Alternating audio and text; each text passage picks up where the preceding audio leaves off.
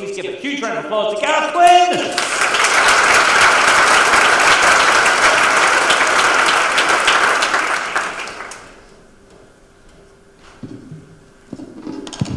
Thank you, David. I haven't spoken millions of times. It's my first time speaking ever, just to lower expectations.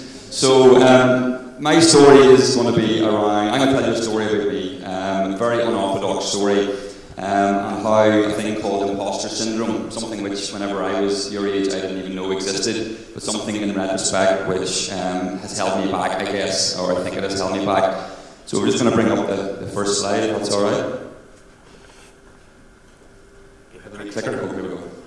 I should be doing this. So yes, so first of all, so my journey, I was born at the foot of the Mourne Mountains, back quite a while ago actually, and from there, I'm going to tell you a little bit about how I went from here to working with the club that I supported all my life and loved and never thought I would get anywhere near this place, which is the Carrington Training Complex in Manchester, just outside Manchester. Used to Google this place as a kid, do the Google Maps thing to see it, all of a sudden now working with these guys through the company that we have at the moment. So I'm going to tell you how I got there. And I'm also going to tell you a little bit about how our paths crossed with St Ronans before on my journey, which is a bit of a coincidence and a bit ironic more than anything else. I have a lot of slides to get through, so I'm going to go through quite quickly. First of all, imposter syndrome. Hands up, has anybody ever heard of this thing called imposter syndrome before? Hands up, anybody suffered from it before? Or feel you've suffered from it before? So imposter syndrome really is a simple thing. It's the persistent inability to believe that one's success is deserved. Alright, so probably a few more people in the room can relate to that a little bit more. That sense of not being valued, that sense of not knowing that you have a worth and whatever it is that you might be doing. There's a guy called Bertrand Russell, a philosopher. He said the whole problem with the world is that fools and fanatics are always so certain of themselves and wiser people so full of doubts. So if you are one of those people who does suffer from that imposter syndrome, it probably means you're a lot smarter than a lot of people around you, certainly the person beside you. So the imposter syndrome as well affects many people. Sheryl Sandberg, CEO of Facebook, she says that she's always thought that someday people would catch her out and the gig would be up. One of the most influential women in the world from a business perspective. Maya Angelou, who's a famous civil rights activist as well, again, she's written 11 books about her experiences, and she thought that people were going to find her out after that period of time as well. Other people like Emma Watson, the actress, she said that she constantly feels like an imposter. These are people who are at the top of their game and achieving over and over and over again. And then Arianna Huffington, she talks about the voice in her head. She talks about that obnoxious roommate, the person who's always talking at her, telling her that she's not good enough. These are some of the most famous people in the world who suffered from imposter syndrome. So my unorthodox story, to try and relate this a little bit to me and back to you guys, is I was born in this little place here called Addycall, which is in South Down, just outside Kilkeel. Kilkeel is very like Lurgan. You know, back in my days growing up, it was a very divided town. You know, my side of the community walked down one side of the street, the other side of the community walked down the other side of the street. But it still was a great place, and that was just normal for us. This is my school, St Louis Grammar School in Kilkeel. So to get here, I had to do what was called the 11 plus back then. And like everything, as I was growing up, while in Addycall, as while I was growing up, I was never good enough. Whether it was the local GEA team, like Michael, I was hugely passionate about playing football for Addycall, which was like a second division, third division, county down team. But it was never that good. I always played corner forward. I always really told to play corner forward and never really got past the ball, and always felt as if I wasn't good enough to play football. Likewise, whenever I wanted to get into St Louis Grammar School, whenever I tried to get in here, the 11 plus, the daunting 11 plus came up.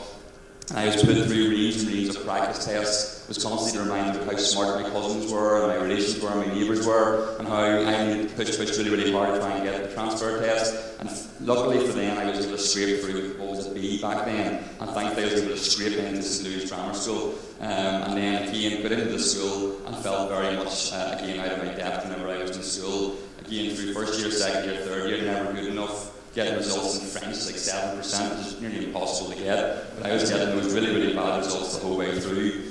Got to my GCSEs again, and again scraped through. Got an A in business studies, which sort of told the tale of my passion and where I wanted to go. But everything else was scraped through C's, D's, and E's back at that point in time. But back then it was easier to get into A levels than what it is now, and thankfully I was able to scrape into my A levels. Did my A levels, and again scraped through once more. Got a B, a C, and an E in my A levels. And scraped into university. straight into university. Over that period of time, when I was a sort of teenager, one of the things that was a blessing to me was all the different weird and wonderful jobs that I had. So I used to work in a recycling plant, so dirty, disgusting beer bottles, wine bottles, just take off the metal caps and put them all into the green and clear bins and brown bins. I worked as a welder whenever I was 15, which was a nightmare job, making gate posts for farms. I worked in a fish factory, which was more stinking than you could ever imagine.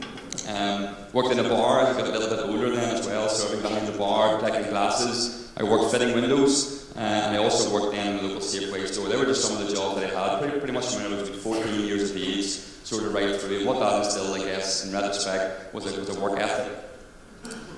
I then went on to university, as I said. So in the university, I did a course called Computing and Information Systems, which again I scraped into. The only reason I got into it was because I befriended the receptionist lady, who was the one who actually put the list together of all the kids that were able to go into the course.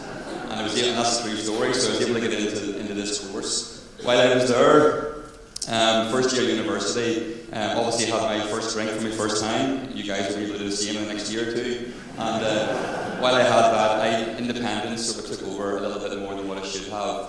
And unfortunately, your first year I failed it all miserably. I was actually picked out of university in the first year and then had to go back and repeat. What I did was I did a degree then part-time. So I had to do a HND, stepped into the HND at that point, and then work back up into the degree. It took me about 6 years actually to complete all of that through the Ulster University. At this time, this is probably one of the first times, apart from the work ethic side, where I started getting a wee bit of value. And the big moment for me was this, a really terrible picture. But if you remember back, I was a little guy playing corner forward for Addy Paul with this height. Nobody passed the ball to me, not being very valued and not feeling good about it. But whenever I went to Jordanstown University, nobody knew me, especially in the football team. And in the year 2000, I became part of the freshers panel. Now, I was probably the worst player on that panel, but again, I was able to make it into the panel, and we went on there and we won the All-Ireland Freshers that year in 2000. So that was one of the first times where I realised that you can achieve things, even though you might think about the value. So this is me just in the corner here, still one of the smaller type of players. So whilst studying in university, I then went in and got this job in the electoral office for Northern Ireland. It was a really, really poor job, processing loads and loads of forms, literally hundreds of thousands of forms over and over again. And then this job came up to become a thing called the area electoral officer in North and West Belfast. Really, really responsible job. And what you would be doing here is a number of very, very important things. I applied for the job for experience. Because the salary was so bad at the time, and because no one wanted to work in North and West Belfast, especially for elections in the early 2000s, I ended up getting the job. So a completely random break, completely out of depth, but again started to get the value. And my job was to organise things like over 100 canvassers who would go around North and West Belfast. I had to organise over 60 polling stations across North and West Belfast around different interfaces and different political divides. And I had to organise town centres. And I remember the time my mum saying to me, "So what is it you're doing now?" And I tried to explain this to me. And they never believed me because obviously this guy from Addy Paul doing something like this. But again, I was completely out of my depth. But a bit like Michael, whenever he went in at that volunteering level right up to the director, he just embraced it. You got a bit of a passion for it and you wanted to prove everybody wrong. And thankfully that went well for me. The next step for me then was in the City Hall, Belfast. I got a job then in it's actually the Lord Mayor's office. So this guy from Addy Paul, he couldn't string a sentence together. Nobody could understand. All of a sudden I'm in the Lord Mayor's office, advising the Lord Mayor of the day on what engagements they should do, what events they should run. And then I started actually trying to write speeches for the Lord Mayor of Belfast as well. So all this sort of random stuff happened. And it was really here that I realised two things that I was organising, like dinners. This is a dinner in the Lord Mayor's parlour. I started to realise the vital importance of relationships and the conversations that could have around tables like this when people are sitting beside each other, building up relationships, building up empathy around common issues and wanting to go and do something and change things. But the big learning for me was relationships. The other thing for me that I realised at this point in time was, again, what you can achieve whenever you want to. So my boss at the time, I told him the passion for business, and he said, "Well, go and do something and study something in the world of business." So I decided to go and do an MBA at the time. So that would be like your top business qualification that you get, a Master's in Business Administration is what it's called. So I did that. It was a 3-year course. And because I just hated the idea of doing the course over 3 years, I condensed it down and squeezed it into 2 years. And randomly, give you a bit of self-indulgence here, but that's my past Master of Business Administration. When I found it for the first time for this talk, I haven't seen it in 15 years, or well, 12 years, but this is my Master, and I ended up doing that course, 3-year course in 2 years. And again, the reason why I'm saying that to you, and I finished top of the class as well, the reason I'm saying that to you is that again, whenever I told my mum and my dad about that, they found it hysterical. that this guy who was scraping through his 11 plus, scraping through GCSEs, scraping through A-levels, getting kicked out of university, all of a sudden was doing something like this. But again, that was my learning, that you can do whatever you want, whenever you put your mind to it. So while I was in Belfast City Hall, I realised my passion for business and technology. And what I then did was wanted to create an event, create something which brought those two things together, and it was digital DNA. The first ever event took place in Titanic, Belfast. There's probably about 150 people in the room. It looks very busy. There's probably more people here today. So the event started off quite small, but one of the big things there was this picture here, where we launched the event from the floor of the New York Stock Exchange on Wall Street. No way in my world, in my wildest dreams, I ever imagined me standing on the floor of the New York Stock Exchange on Wall Street. And that was also the CEO of the New York Stock Exchange launching this event, Digital DNA. So again, all this mad randoms, I was going to swear there, stuff was happening to me, and not being able to work out as to why. But again, it's because I was just throwing everything at it. What we then did was we built the event out, and it's now a 2-day event in St George's Market in Belfast, which you're all very welcome to attend this June if you wish. And we've over a few thousand people go to that event over 2 days. We also run a big, huge award ceremony in St Anne's Cathedral, recognise all those people in the world of technology who've achieved something. Patrick, who's one of the people who's helped put together today, was one of the big winners back in 2018, I believe, as well, for his services to IT and technology. One of the big things and where my path is intertwined with St Ronans is that with this thing, Digital DNA, and for me as a kid who was in this school, St Louis Grammar School, having very little interaction with the outside world, I wanted to create something that would allow kids to see the opportunities that exist. So we created Digital Futures. And what we did here, this is where the guys, Callum and the other boys who are now second year university, I was told yesterday, these guys won what was second prize that year. So we took them off to London, we brought them to Facebook and London and Google, different places. But again, that was just something that I was able to do as a bit of a play thing on the side while Digital DNA was driving forward. And again, from what I got, these guys have gone on and done amazing things. They came second. That's a picture of them, a really terrible picture, really only to find. That's them actually, I think, in Google, just looking out over the city of London whenever the 3 guys were over there. The first prize for that was we bring the kids off to California. So it's all expenses paid. That was 4 girls from Grosvenor, that was mentioned by Michael there as well. We brought them off to California. And they actually went into the Facebook campus, met with Mark Zuckerberg's Tire, a lady called Jackie Chan, people like that. But again, it's just showing them the world that I would have wanted to see whenever I was a kid. So this is just some of the cool stuff, I guess, that I got up to. And again, that imposter syndrome started to leave a little bit. I'm starting to realise the value that I can give. In a bit of tight time here, so Kairos, this is a new venture. You might have seen in the first slide. Anybody who's into the rugby, Trimble, who played for Ulster and Ireland Rugby, Andrew himself has created a company called Kairos, which is a sports technology company which helps elite sports clubs perform better by planning out methodically the different scheduling and communications and player performance that helps them perform more and more consistently. So what this has allowed me to do is, again, be at the A1 training complex when I work at Manchester United, which is awesome for me. Some of the pictures which I wasn't allowed to take, but I snook around the A1 complex that day. It's a picture of Andrew. I was in Naples, Florida as well, at an ice hockey convention, so I was talking about ice hockey. The first thing I said was my only understanding of ice hockey is playing NHL on the PlayStation whenever I was a teenager. But again, I was asked to speak at a conference just about technology. And again, I was in Naples as well, so just while you're doing these wonderful things, you get to take in the world that's around you. Do work with the GEA Pro Park, which has been phenomenal as well. We were at the Boston Red Sox game a couple of weeks ago.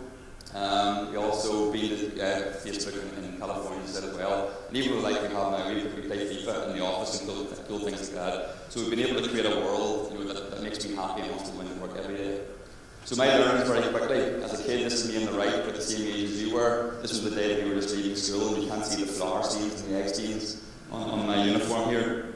But I guess if I were you guys now, the things that I would want you to take away, the things that would give you an understanding of the value that you have is number one, surround yourself with a strong circle of friends, right? They're the ones that are going to look after you. I don't mean 500 followers and Instagram or 5,000, whatever you guys do. A strong circle of friends, and not a big circle, but a strong circle who look after you and keep you right. As Michael said, follow your passion. So I'm a coach for Dara Cross, Gaelic football team, and also Clonmore Rec football team. And every week I love the idea of going out and coaching those two teams. That's what gives me a real sense of value. So do what makes you happy. Finally, family. These are my 3 kids here, my wife and my son's over here, James, who's come to cringe at his daddy speaking today. But again, the importance of family can't be underestimated. And whenever I was a sixth former, I completely underestimated my family. underestimated my mother and father as well, and the massive role that they played in keeping me grounded and helping me get to where I want to be. So value your family. Also, don't take life too seriously, right? That's the important thing. There'll be times whenever you think life, things are desperate right now, where are they going to go? We've all been there, right? And my view is don't take it too seriously. It all comes in little phases. And finally, look after yourself. This is me in Naples one evening with a glass of apple juice, as you can see there. Just chilling out on the beach, just enjoying life, taking one of those moments to reflect back on all that it's been. And last, I would say, be the best you can be. So taking this picture here, these 4 girls in California, and being able to impact their lives was a massive, massive moment for me. So again, be the best you can be. And that's me. 2 minutes and a half. So thank you very much.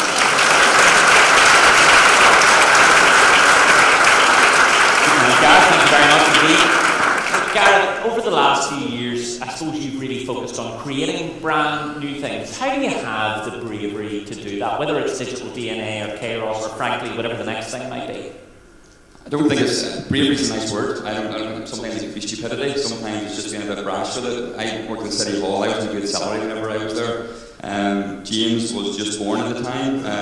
His younger brother Thomas was just born at the time, and I decided to pack in that job and go and try something completely brand new. And the next year was terrible. The next year was financial distress. I was trying to work out where the next, the money was going to come to pay direct debits, etc. And that wasn't necessarily the best time for me to do that in hindsight. So bravery is a nice word to do it. I think just sometimes you just got to grab a net and go for things. And again, referring back to what Michael said, if you have that passion for something, you just got to go for it, or else you're going to be sitting back in a rocking chair someday somewhere thinking what could have been. Well, I know one of the things that you've been really good at as well is finding people who you trust to take your babies, whether that's your business or whatever, and let them run with it. That must be really tough. Like, digital DNA has been hugely successful, and when it was at its fastest growing, at its most successful, you actually decided to go and do something else and just trust the team that were there. I think there's 2 sides, but I think finding that circle of friends piece that I talked about, finding people that you can trust, finding people that you can take advice from is hugely important. The other side of it as well is people look at all that and think that was all Gareth. The reality was I was just a person who was getting the right people in to do the job, and my key thing has always been to build out a strong team. And if you look at all the people that are behind any of the ventures that we're involved with, all those individuals are far better than me, far better. But I just got the ability, I guess, to pull them together and try and get them sort of head in the right direction. Loads to take away. Folks, please join me in thanking Gareth again.